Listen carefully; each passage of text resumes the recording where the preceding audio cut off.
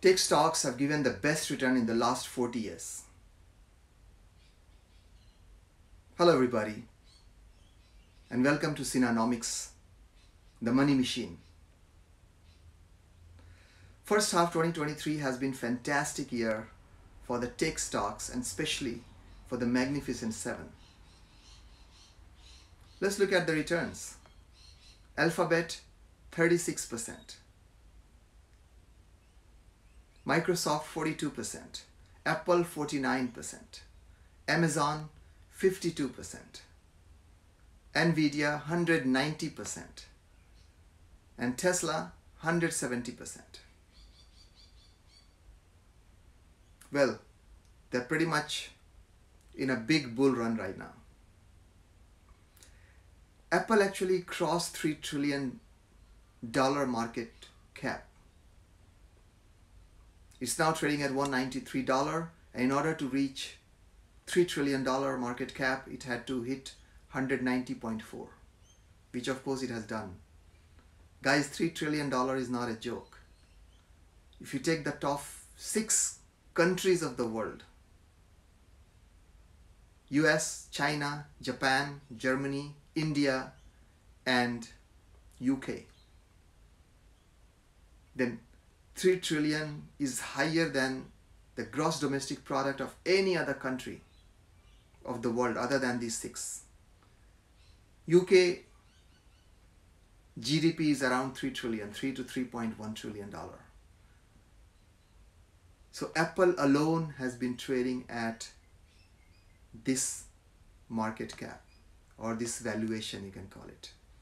Citi in fact has increased the price target to 240, and so have the other analysts.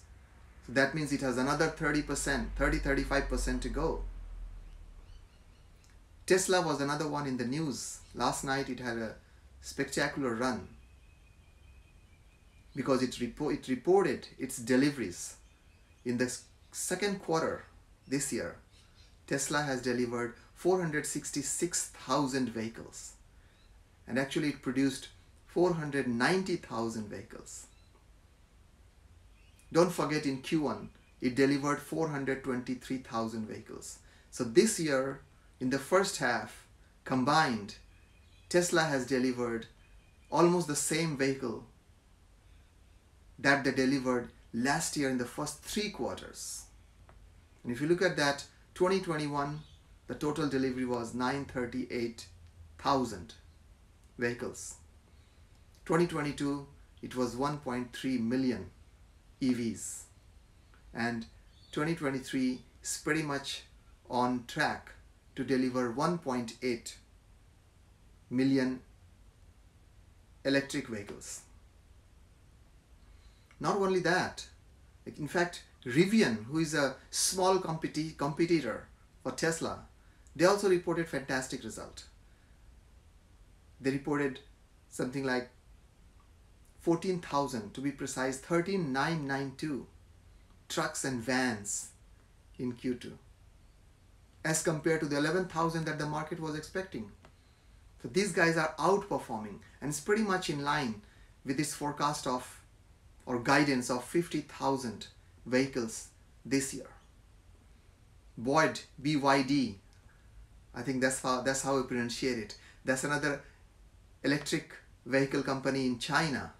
They also reported in first half of 2023, they have doubled their deliveries, and that's pretty much 1.26 million EVs. Yes, you heard that right, 1.26 million. That's the China EV producer. Based on the recent report, in Q1 I think, it was 8.6% of the new vehicles that were sold in North America, especially US, were electric vehicles, EVs, as compared to 5.9% the same period last year. So we can see the demand going up pretty much. Well, if you look at overall how Tesla was able to achieve that, they did a price cut, by the way. And if you remember, Tesla had gone down the price had gone down to pretty much $100 last year. That was based on the poor demand and increasing interest rate. So Tesla has kind of overcome that by slashing the price. Having said that, though they have been able to establish the demand, it's going to hit their margin, guys. Yes, Tesla's gross margin is 18% trailing margin, and that's going to be impacted definitely a little bit this year because of the price cut. Having said that, it's important, or it was important for Tesla to meet the demand and increase the deliveries, because many bears, yes, many bears, Tesla bears, they were skeptical whether Tesla can deliver something like 500,000 vehicles per quarter, which Tesla has proved it now. So if we do the valuation perspective, of course it's trading slightly higher at 70 price earning multiple, 70. And if you do the DCF modeling, take 50% growth for next 5 years and take 14%, roughly 15% discount, you will arrive at around $260. That's the valuation if Tesla continues to grow at 50% for the next 5 years. So slightly higher, but hey, there are a lot of things that these analysts are not taking into account. Let's look at them. Cybertruck is supposed to hit the roads at the end of this year, but the full-fledged production will be, of course, next year. That's not been accounted for. If you look at the 12,000 superchargers, which has been opened up for a lot of other companies like Ford and General Motors, even Rivian and all of them basically. Tesla is going to get something like $3 to $5 billion annual revenue from that. If you look at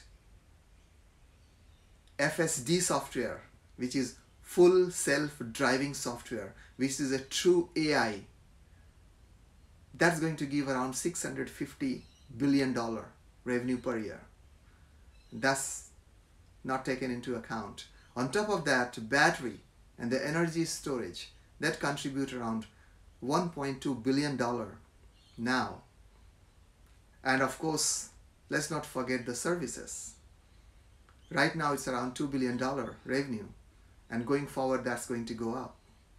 So there are a lot of the pieces out there which is not factored into the price when we calculate the price earning ratio. So even though it looks slightly expensive, or very expensive I should say, at 70 multiple, guys, if Tesla is going to deliver its promise and increase the EVs production and delivery, I think this could be the right time to buy.